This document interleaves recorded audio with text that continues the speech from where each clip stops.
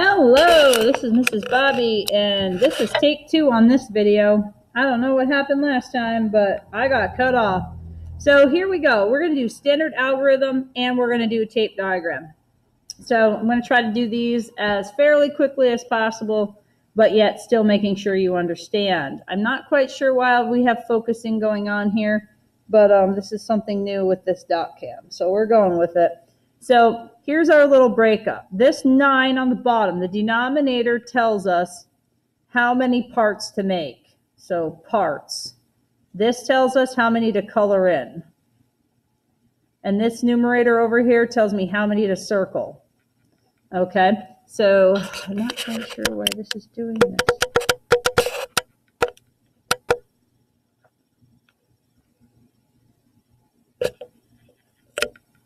Stay. Let's find out.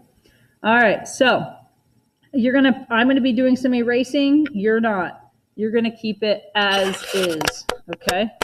I'm trying to get this as focused as possible. Not really sure why it keeps blurring in and out, but we're going with it. I got to make 9 boxes. 5, 9.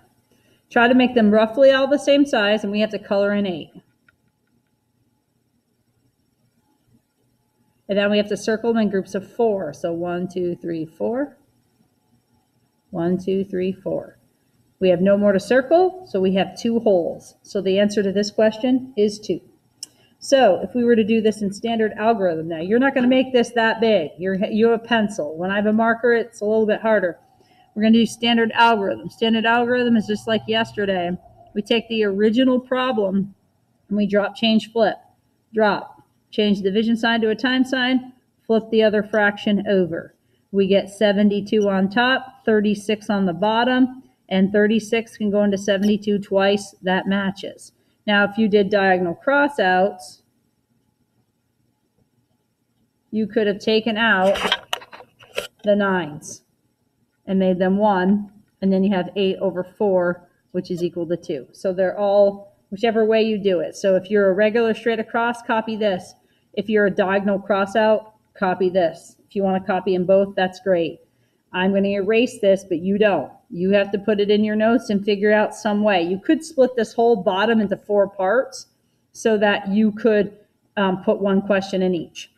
Number 2 is tape diagram. They have the same bottom, so I have to make sets of 10. 1, 2, 3, 4, 5, 6, 7, 8, 9, 10. I have to color in 9 of them. Remember, sets of 10, color in 9, circle 4. 1, 2, 3, 4. 1, 2, 3, 4. So I circled 2 big groups, but I have 1 left over. And how many are in a circle? 4. Denominator is always how many are in the circle, okay, or in the oval. So now in standard algorithm, we would do 9/10 divided by 4/10. Drop, change, flip. We get 90 over 40. We can cross out a row of zeros because that's dividing by 10. It's a 9. 4 goes into 9 twice to make 8. 1 left over out of a denominator of 4. If you didn't know how to do that, you could take 90 divided by 40. You see that goes in twice to make 80. You got 10 left over, 2, and 10 40ths. 10 40ths is 1/4 when you simplify. I'm going to get rid of this. You would keep it. You have to figure out how you're going to brace this all out. Now, if you notice on number 3, it does not have a common denominator yet. So you have to get a common denominator first. We're going to use 15 because 5 times 3 is 15. Easiest way to do that when it comes to a tape diagram. 5 goes to 15 by 3, so we have to times the top by that. There's my 9. 3 goes to 15 by 5, so we do it to its top. Now we can build this tape diagram. We need a set of 15. 1, 2, 3, 4, 5, 6, 7, 8, 9, 10, 11, 12, 13, 14, 15. 15. Color in 9. 1, 2, 3, 4, 5, 6, 7, 8, 9. Group them in groups of 5. 1, 2, 3, 4, 5. 1, 2, 3, 4. Oh, I can't circle a group. So I have 1 full group, 4 leftovers, and what's in my group? 5. My answer is 1 4/5. Now, when you are doing your standard algorithm, you can either use the original or the one you fixed. It's up to you.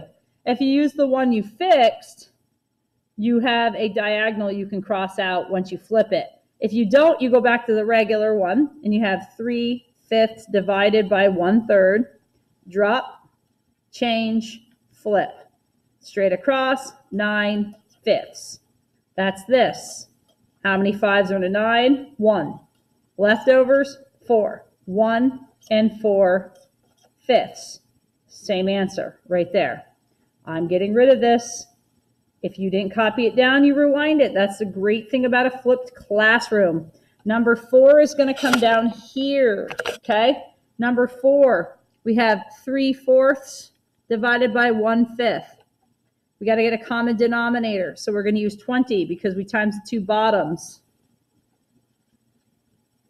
4 goes to 20 by 5. 3 times 5 is 15. 5 goes to 20 by 4. We have a 4. Okay, now we're ready to draw. We need a set of 20.